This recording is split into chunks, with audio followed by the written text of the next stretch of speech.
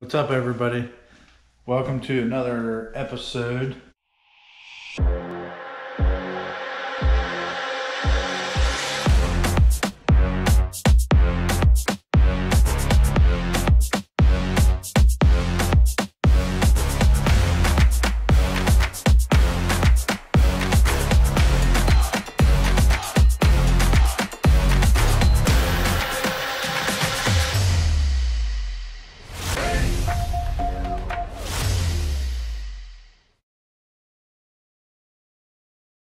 Cleaning up. We're just going to clean up a little bit. I got the crank out of both cases and got the gears out. We're going to go through them, take them off of the shafts, check everything out, and clean up. This place is a mess. This is the old crank, and we have the new one and everything, so we're going to lay all the new parts out that we're going to need for the inside of this. I am waiting on some oils and some assembly grease to come in, as well as some cleaner from AMSOIL. So I want to try that on the cases and see how good it comes off. I know a lot of people use Scotch-Brite and all that kind of stuff, but I want to spray this stuff on and see how it works, put it to the test. They got two different kinds, so we'll see what happens. All right, so let's go ahead and start cleaning up.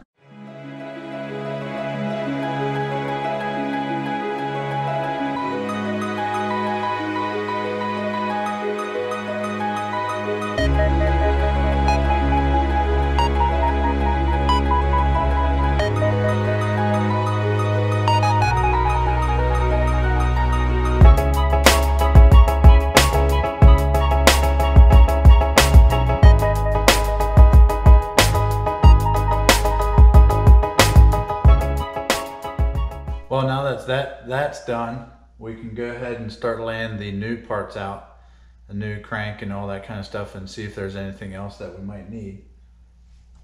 Let's see what we got.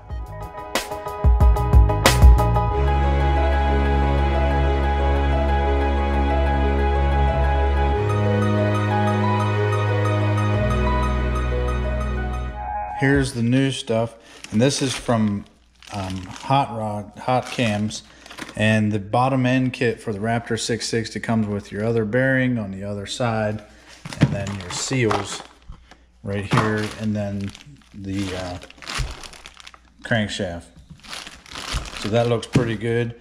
Here's the old cylinder. I had it 5 over. He cleaned it. Obviously, that cleaned it up on the inside. He found a piston to match. So there's the new piston.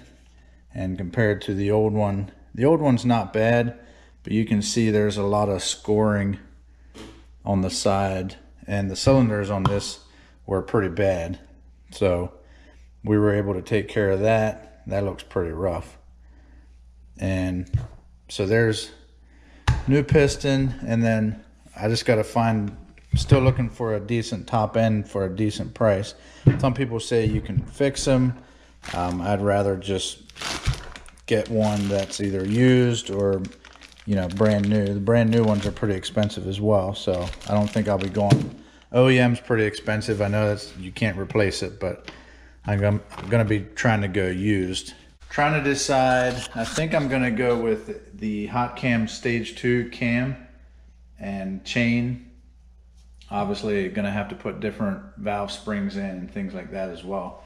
So I think that's the route we're gonna go once we get there, and we'll go from there. So while we're waiting on that stuff, the cleaning stuff to come, so we can start cleaning the cases up and things like that. And I don't want to replace the seals until after we get it cleaned up, just in case I don't want them to get damaged or anything. So we're gonna move this stuff off of the lift over to the bench. And then we got to start, I'm going to start taking off these guards. I don't know who makes these, but they look absolutely heavy duty. And I got it on the rear swing arm. You can see it's on the main frame underneath the whole way. And then they're on the A-arms as well. So I don't know who makes them, but they're probably crazy sturdy. They feel crazy sturdy. I mean, and they're thick too. So I'm gonna take those off and repair anything that needs to be repaired, and probably get them powder coated with everything else. And you can see we have the DG feet, the foot guards and everything there. So we're gonna just go ahead and start taking some things off, and probably get down to the axle here and get this torn apart, check out the bearings on this, so on and so forth, make sure everything's good here, and go from there.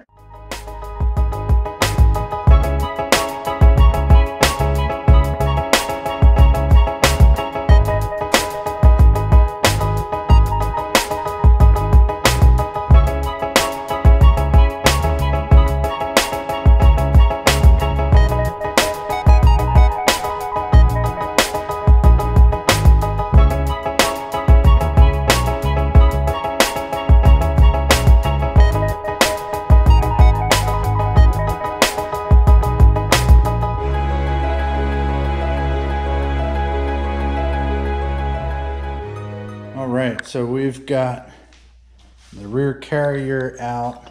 That doesn't look bad at all. I'll probably replace the bearings on the inside of it, things like that. And then this is the rear swing arm, and it looks in fine shape. And I actually don't know how much of this is stock and how much of it isn't.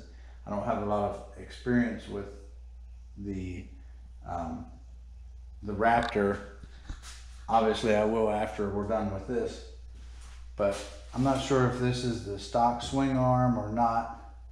It has a part number on it here, so I'm guessing that it does. I think the rear carrier is stock as well, but I'll have to look up some part numbers and find out some things about it. So probably gonna go with a different sprocket, probably rebuild the bearings in here, get that all taken care of, and we'll go from there. So that's about it for this week.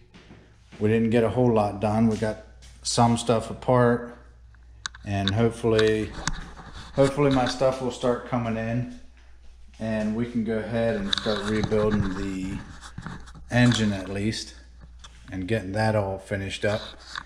And then we'll continue on to rebuilding the swing arm, keep cleaning things up, and get everything ready to send out to be powder coated.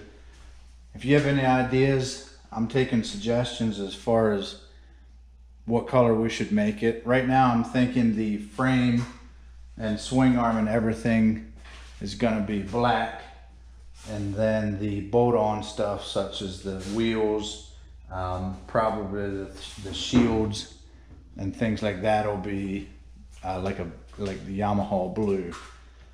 But leave in the comments what your suggestions are as far as the colors are, and what's some crazy stuff that you've seen, and we will see you next week.